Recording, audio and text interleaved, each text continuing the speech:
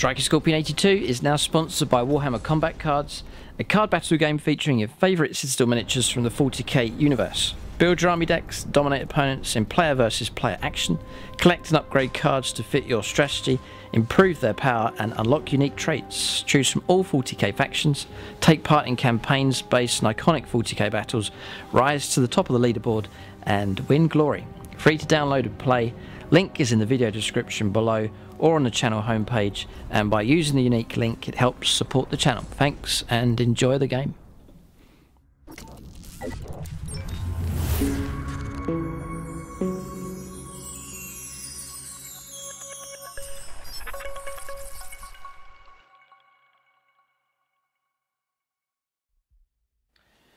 Right, welcome to this channel update video. The idea of this is just to give you an idea of what's going on, what's planned hopefully for the future, and it'll be an update for here on YouTube and then over on the Plus channel as well. I'm just going to lump the whole thing together, and also be a faction update as well, just to let you know what's going on with all of the factions and the new armies that are on the way as well.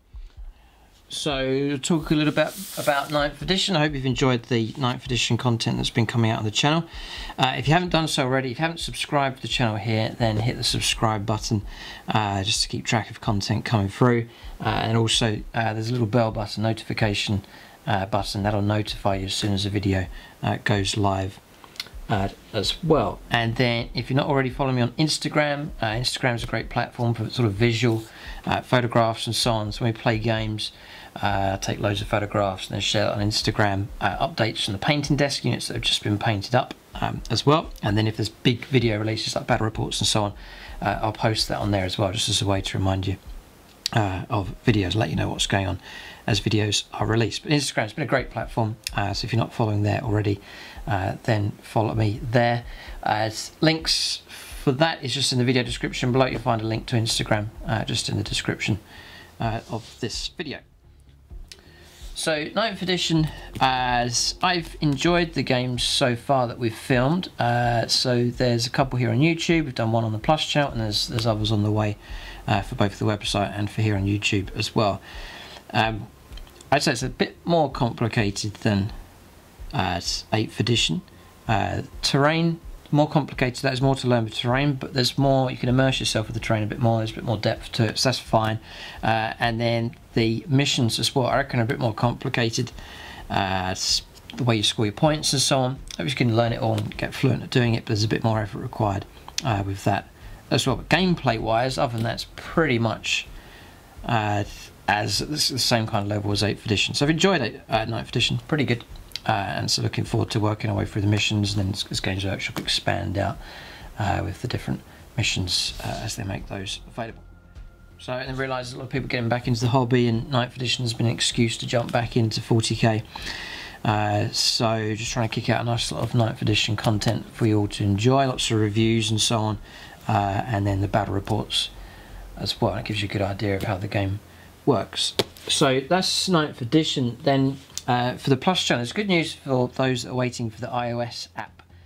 So for Android it's already available, and then for iOS it's like 99% finished. Just a few final bits to clarify and finish off with Apple, and then once that's approved, then the app can proceed. So keep a lookout for that, which is good news for those who use the iOS system on their mobile phone.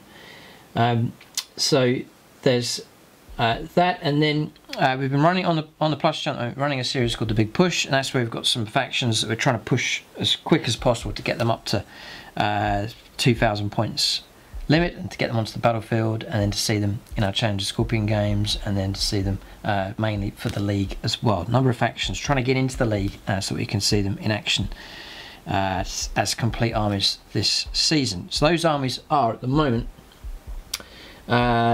so I've got my secret army, which you'll know what that is if you're on the Plus channel, so working on that, and there is a 1,000 point game available for them already, so they've reached the sort of the halfway stage. Then the Harlequins, which I'm working on at the moment, they were hardly started, and then I really pushed to get them to 1,000 points. We played a 1,000 point game with them, which is great. I literally got to paint about 10 more models and I can get those to 1,500 points, which is another massive milestone. And then Tom Covia, his Khorne Demon Army, which we've seen in a few games. I think there's one on YouTube here as well, seeing those in action, which is great. They're getting close to finishing, so I hope to enter them into the league. It'd be great to see these new factions entering in, just to add some more variety to our Season 8 battle reports. And then Aaron Allen has his Death Watch army, which again now is very close. It's like a massive revamp that is done on his Death Watch army. That's virtually finished as well, which is really, really good news. We've played a couple of games with them as well. And then I think I'm allowed to tell you, Tom Covia is working on Sisters, the brand new Sisters of Battle. He's working on an army of those, and we'll try and just accelerate and get them on into our games. We'll try and put those through the Big Push series as well. So if you're on the Plus channel already, keep a lookout for Sisters of Battle making their appearance as well. And the order that we do it, the big milestone to aim for is 1,000 points. So we play a 1,000 point game, then 1,500 points, and they reckon for season or for 9th edition we'll go with 2,000 points as our standard army size, and the final milestone will be 2,000 points, and either we'll play that as a Big Push final battle or they'll go straight out into our main battles. But it's just this big incentive just to try and you've got a deadline to aim for and like a reward for reaching a milestone, it can really help accelerate you and motivate you to get stuff painted up. So it's been good for us as hobbyists just to try and get our armies done, and then good for the channel as well, just to add to the variety of different factions that are available. So exciting stuff. You can go on the Plus channel and there is a tab called League, and that's, you don't have to sign in to see that. Anyone can go on there and have a look at that. The link for the Plus channel is in the video description below, but you just click on the League tab and that'll give you the status of all the armies, at what stage they're, whether they're battle ready or halfway there or finishing touches, whatever stage they're at will be indicated, and then there's a full league table with all the results and the point scores and so on for our Season 8 battle reports. That's available for everybody, so you can go and check that out now to see the current situation. Some people have been asking about how you're going to calculate victory points now. With 9th edition, the point scores being way higher than what you'd usually score in 8th edition. So I reckon what we're going to do is take the final score for our 9th edition games and just divide the score by 3. I think will be fair. So if you score 90 points, which is a crazy amount compared to 8th edition in a 9th edition game, then just divide that by 3 and it'll be 30 points scored instead of 90. I think we'll play it that way, and that should make things a bit fairer. And then hopefully if we go into Season 9, then it can just be all 9th edition and all the factions will have the same chance of scoring the new points values for missions in 9th edition. So Season 8 battle report's taken a bit of a hit this year. It's been a global pandemic which has disrupted things obviously for everybody, and then also 9th edition's arrived, which is it's going to play around with the balance of things as well. So we're still going to run it. The idea with the league now taking a short break, and that's coming to an end soon, hopefully, and what we're focusing on is the Big Push battle reports over on the Plus channel, so sort of surging ahead to try and get these factions done. And then with 9th edition arriving, then on YouTube we're playing some warm-up games for 9th edition, so just matching up some factions, a bit of practice for the players, so we're not diving straight into the league. I want to give the factions that haven't played yet and ones that still have games to play a chance, not be caught out with a brand new rule system, and then that has a detrimental effect on their chances. So I think it's a good idea, just some warm-up games, mostly on YouTube, and then pushing with the Big Push battle reports with these new factions coming through on the Plus channel. So battle reports available for everybody to enjoy. Just 2 different themes going on, one on the website and then one here on YouTube.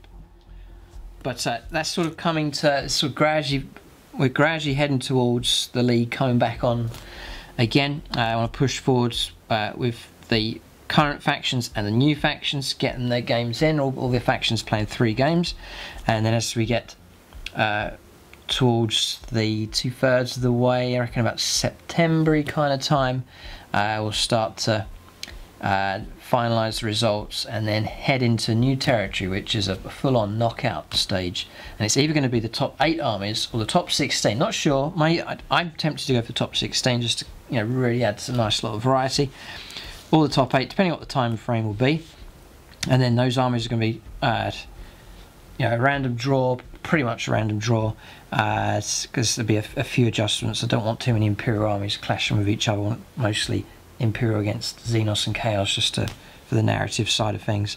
And then that will be a knockout stage, so hopefully some really tense games of where you must win, otherwise you're out of the league. Then gradually we play 8 games, or 8 factions go through. It's going to be 4 games, then the winners of that will go through, and it'll be a playoff, and then finally we'll get through to the final, all being well at the end of this year, 2020. And the league's open for any of the factions. Everything's been turned on its head now, and with these new factions coming through, and even at the beginning of Season 8 here, we've seen the dominant factions being defeated, like the Tau have had a rough time.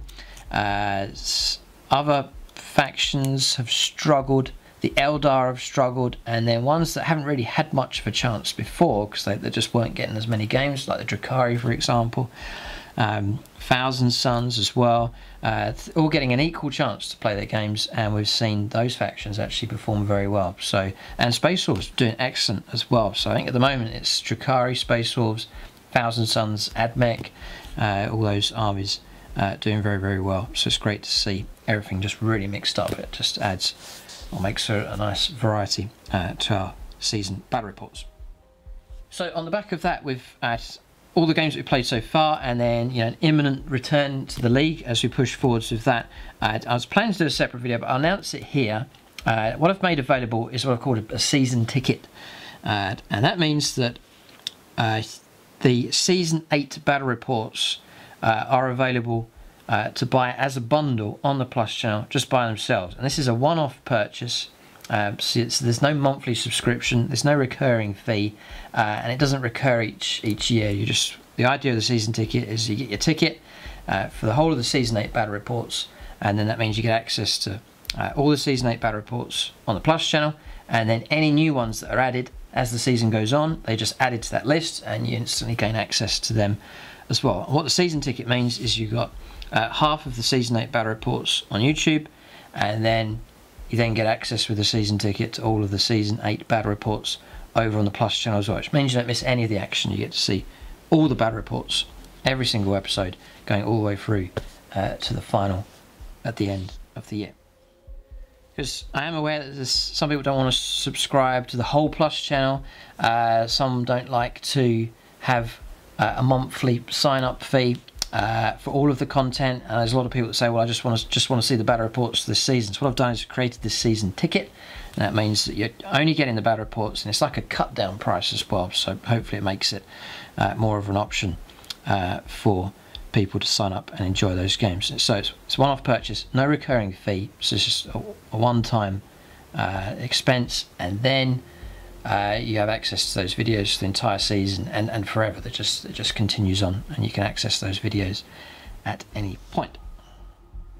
So if that interests you, it's just creating more options now for the Plus channel, just to try and diversify it a bit. So the way the Plus channel operates now, you've got the monthly subscription fee, which is for a small amount each month. You just gain access to the entire channel, so that's all of the resources. So the painted tutorials and the battle reports, or the whole battle report library, and all the contents, instant access to all of that.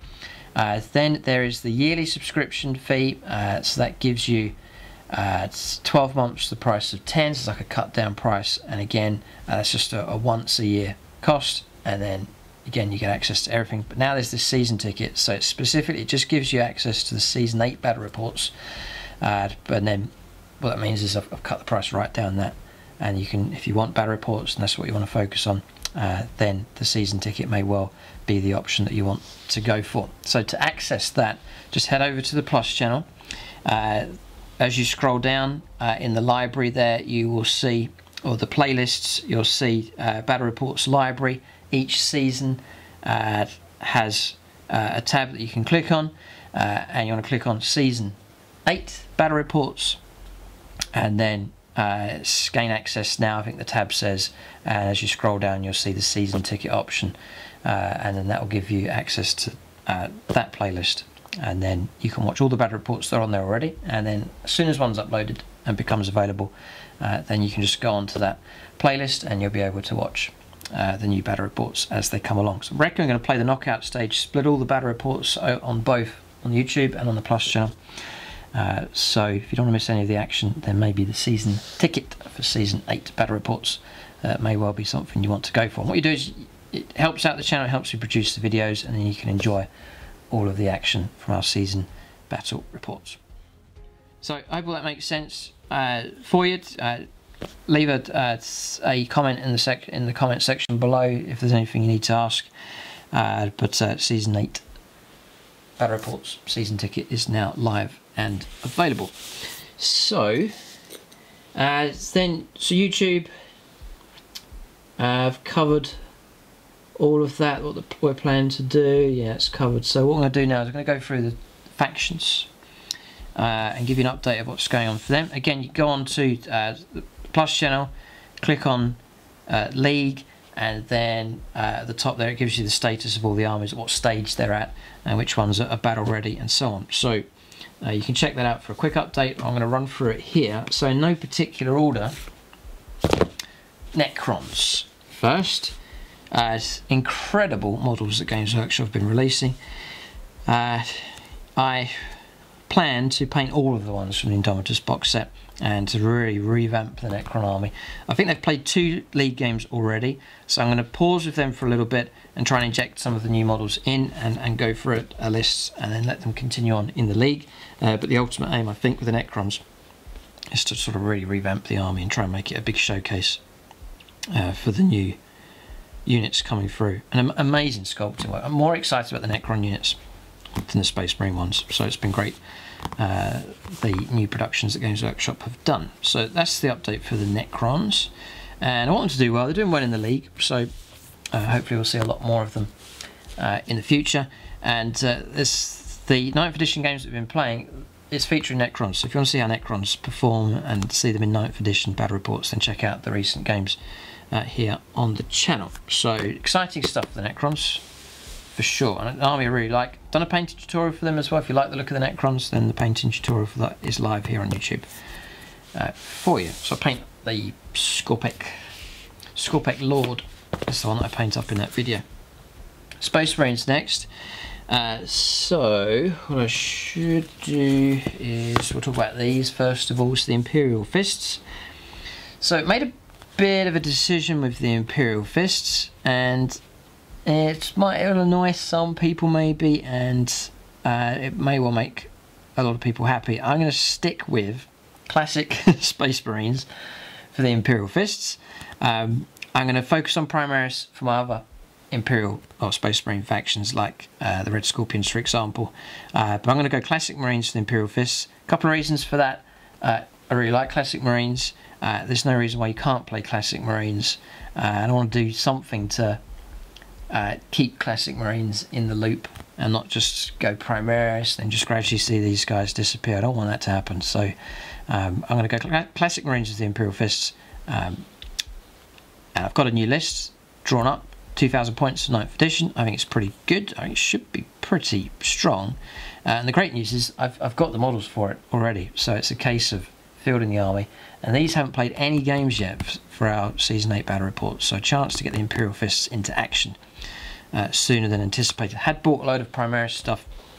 I'm just going to divert that away from the Imperial Fists and put it into perhaps the Red Scorpions and other Space Marines, such as the Blood Angels. I've got a bit of Primaris mixed in with them, but I'm going to go Classic Marines for the Imperial Fists, and I like the look of the list that's been put together. So if you're on the Plus channel, keep a lookout for that list coming up in an army development video. That's where the list will be open for discussion and changes and so on, a chance to see it first before it reaches YouTube. But that's the idea of the Imperial Fists. Same with the Red Scorpions. I've got a number of other factions I'm working on at the moment, so they're sort of gone on the back burner a little bit. But if I do make progress with them, the idea of the Red Scorpions is to go pure Primaris and to make it a kind of a Dakar firepower type army, and nicely themed for the Red Scorpions. So I'll update you with James, Tom, Aaron as well after I've gone through these. So next one, no particular order here, is the Harlequins. So the army's reached halfway. which is a massive milestone since the last update. They were still hardly started them, but now I've got all 6 of the vehicles, the skimmers virtually finished, working away on the infantry characters, getting them done. So I've gone past, or reached, virtually gone past 1,000 points, and then heading towards 1,500 points now for the Harlequins. And so you can keep a lookout for these fighting, not on YouTube yet, but they'll be fighting away on the Plus channel in the near future, all being well. And the next stage for them is 1,500 points game. Not sure who against. Maybe against the Death Watch again. Maybe. If you watch that better report, you know why. But we'll see. It's open for them to play against anybody. But it'd be great to see the Harlequins getting finished and into our Season 8 league. And yeah, this week with these, very soon there's an army adjustment video, so brand new lists finalised but proposed for them on the Plus channel, just to get them organised and ready for 9th edition. Same with the Thousand Sons. I've done an army adjustment video, so 2 lists updated for 9th edition for these 2 factions. Thousand Sons, I've adjusted the army, they're ready to fight, and hope to film some battle reports, maybe some warm-up games with them very soon. But it's no real change with them, just updating the list, and I've tried to keep it pretty much as they were. Well, I have had to remove some units because of the points increases for the Thousand Sons, but can't wait to use these again, and we'll see how well they do in 9th edition. Then next, Craft Worlds for the Eldar. So I'm going to take a big long look at my current list. I reckon with 9th edition now, there'll be some changes for sure. Things won't continue on as they were for the Eldar, and it may well be a chance to experiment, change things around, have some fun with the Eldar with them. So nothing too much to report with those, just some experimentation I think with the Eldar is due. And then next is the Tyranids. They have struggled yet again. They've had a rough time in the league. I think they've got a game in hand, so a chance for them to shine. I'll see about their list and adjusting it for 9th edition. I think there's some strong areas of strength in it, but again some areas for improvement as well. So some thinking to do with the Tyranids. I really want them to do well, but they are struggling at the moment, at least. One day there'll be an army to be feared. Next is the Imperial Knights. They've played all of their league games, and again they've had a rough time for our Season 8 battle reports. But it's not over for them. I can put them into Challenger Scorpion games, the warm-up games, perhaps for 9th edition. So, and Imperial Knights, that army's virtually finished. Next is the... I'll mention that don't have the codex to hand, so just whilst I remember the Tau. Again, it's another army that's I'm going to revamp the list and have a think about them. Yeah, some decisions to make about the Tau, so that's an army to take a fresh look at as well. I don't think you can go tight gun line and pack everything in. With 9th edition now, you need to be able to spread out and hold various objectives if you're to stand a chance with the way the new missions work. So some thinking to do with the Tau for sure. Adeptus Mechanicus. I need to trim the army down. I know there's going to be some shrinkage, perhaps some serious shrinkage with them as that faction gets updated. But generally want to stick to the current list that I have. I reckon the current theme, and then get that updated and revamped for 9th edition. Then the Drukhari, faction that's been performing very, very well. I think they're top of the league at the moment, so they've had some great victories and scored a ton of points. They've got themselves nicely ahead. So I want to see these do well. So I'll have to be careful if I adjust, or I'll have to adjust the list, but I've got to be careful the way I adjust the list for these, just to make sure they're not too badly weakened. We'll see what happens with the Drukhari, but they should make it through, no problem, to the knockout stage of the season. Then the Blood Angels next, which is comes as a surprise to a lot of people. They've done well in the league, which has been great to see them performing well. And again, I've got to think carefully about how I'm going to adjust these. Maybe Storm Raven gunship a bit more viable now, with the ability to go for strategic reserves, but with the point shrinkage and the Storm Raven gunship being very, very expensive, I don't think I'm going to be running 2 of them anymore. But we'll see.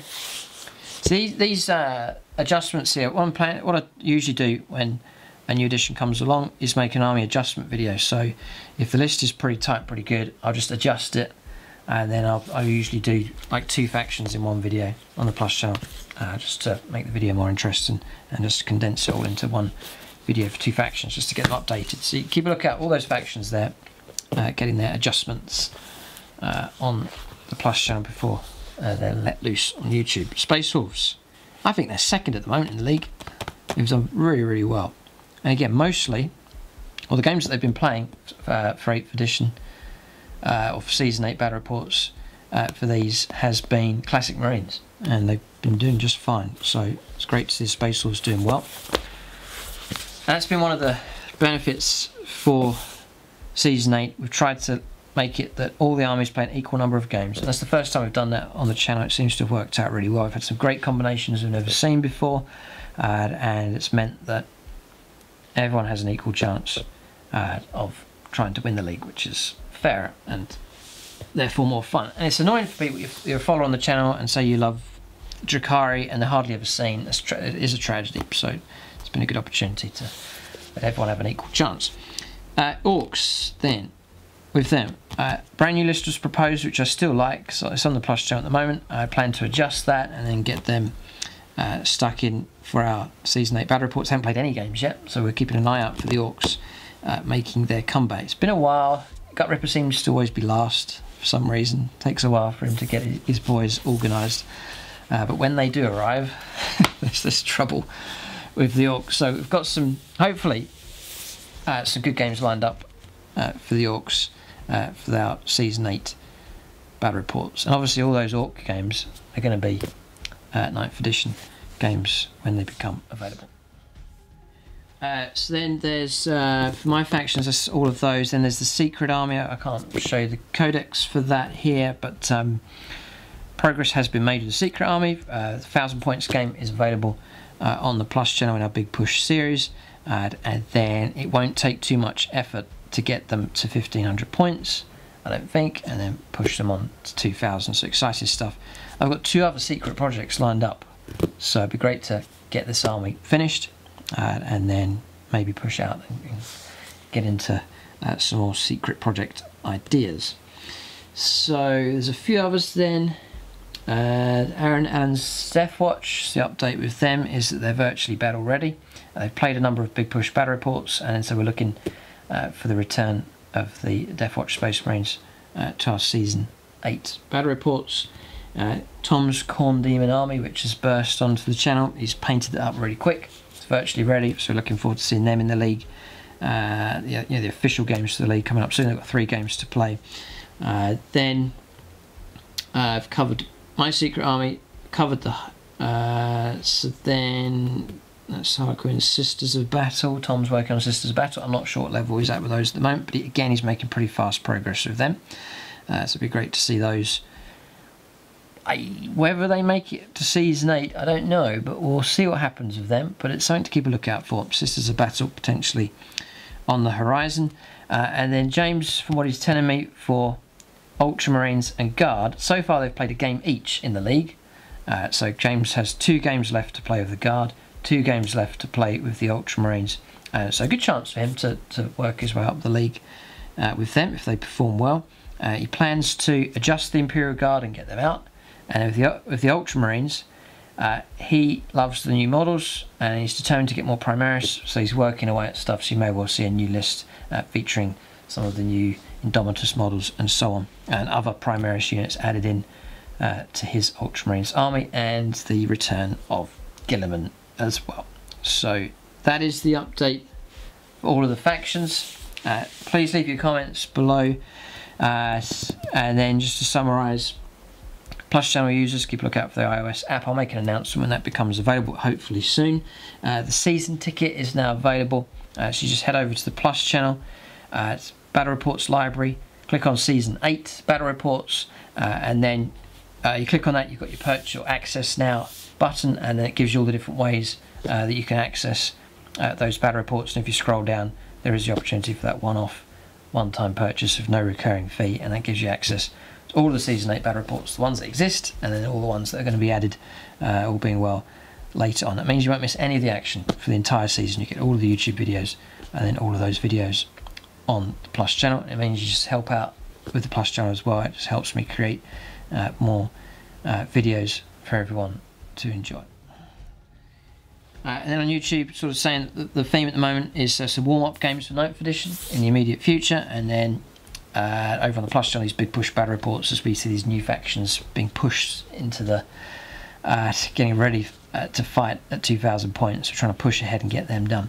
That's the theme that's going on at the moment on the Plus channel, plus these army adjustment and army development videos coming through as we get all these factions ready to continue the fighting with the new edition of Warhammer 40,000. So I thought I'd make the update video just to let you know what's going on and what's planned. That's it. Keep a lookout for more content on the channel and on the website. Thanks for watching, and tune in next time.